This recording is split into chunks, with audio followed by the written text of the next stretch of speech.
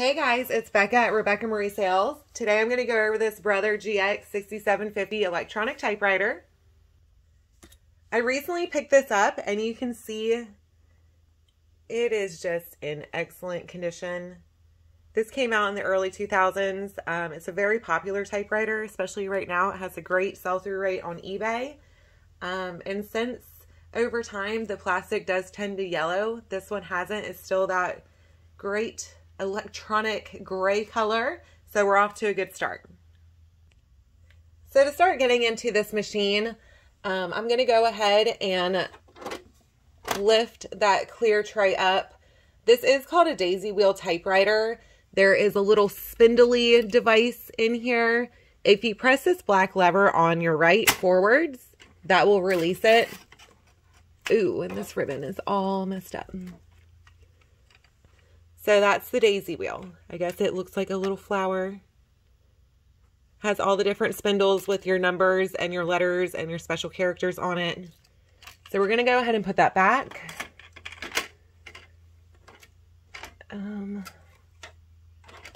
Okay, and while we're in here, obviously this ribbon is all combobulated.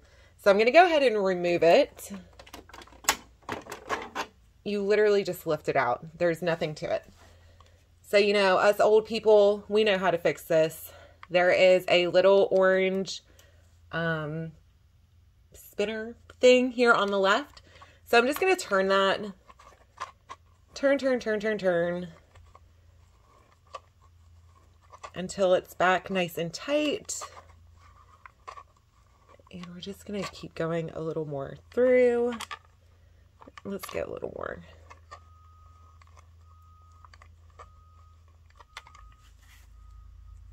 All right, so that's much better. I'm going to go ahead and put that back in there. Make sure that the ribbon is aligned between those two metal brackets. And we're just going to snap that back in place. Now, typically this does come with the correctional tape. I don't have any. There's none in there. And that's one of the great things about this typewriter is that you can correct your mistakes. It's kind of like whiteout. However, this one doesn't have it. So we're just going to go through and test it as is. First things first, make sure that it's plugged in. Mine's plugged in. We're going to turn it on. The power switch is over here on the left-hand side. So we're going to go ahead and click this on. Let it boot up here.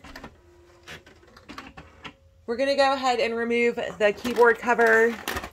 This is awesome because it also functions as a paper tray. So we're going to stick that up there. Let's go ahead and load some paper now. There is an arrow on the tray that points to where you should insert your paper. So we have the conventional way, turning the knob, nothing's happening. You want to make sure that this lever over here on your right is pressed forwards.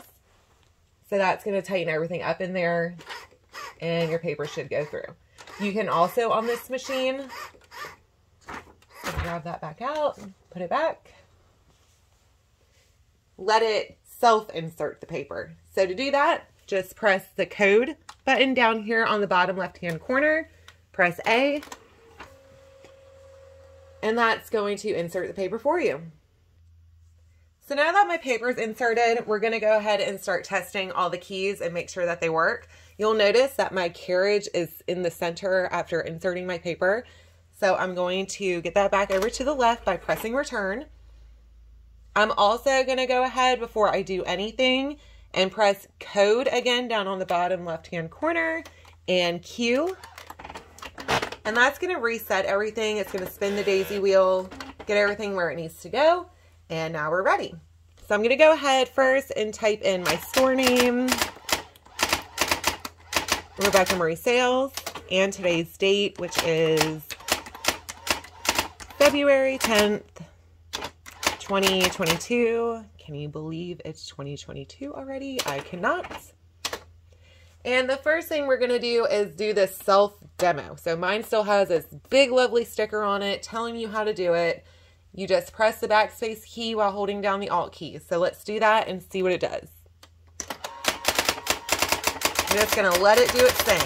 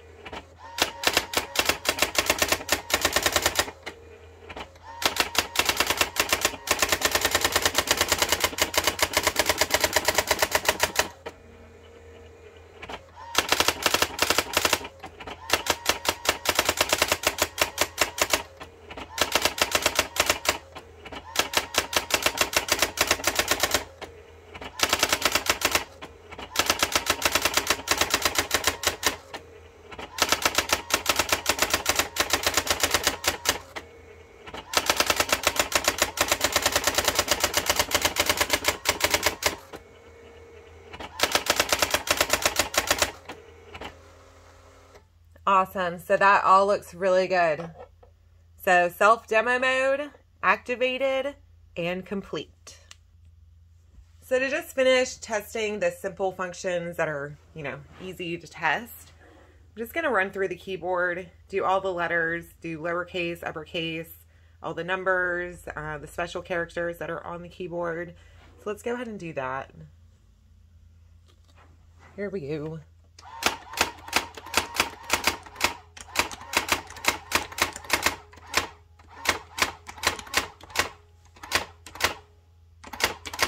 Lowercase, all looks good. To change it to capital letters or uppercase, I'm just going to come down here. I'm going to press code, shift lock. That puts on the caps lock. So let's go through all the letters again.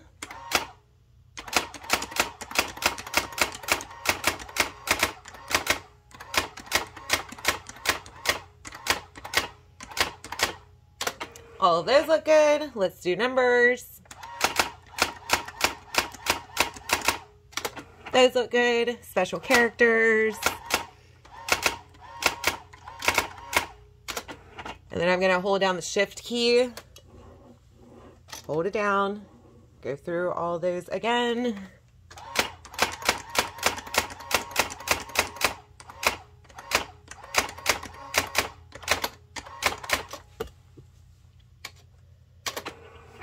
All right, so those all look really, really good, you guys. If you can see them in there. Now, like I said earlier, I do not have any of the correction tape, so I can't really test the correction feature, but I'm just gonna type some stuff, and then I'm gonna hit backspace, correct. So you can see the thing in there. It does lift up the ribbon as it should and lets that thing tap. That's where the little whiteout tape would go. Obviously, I don't have that. But everything else looks good. I think this was a success. And I hope this helped you out a little.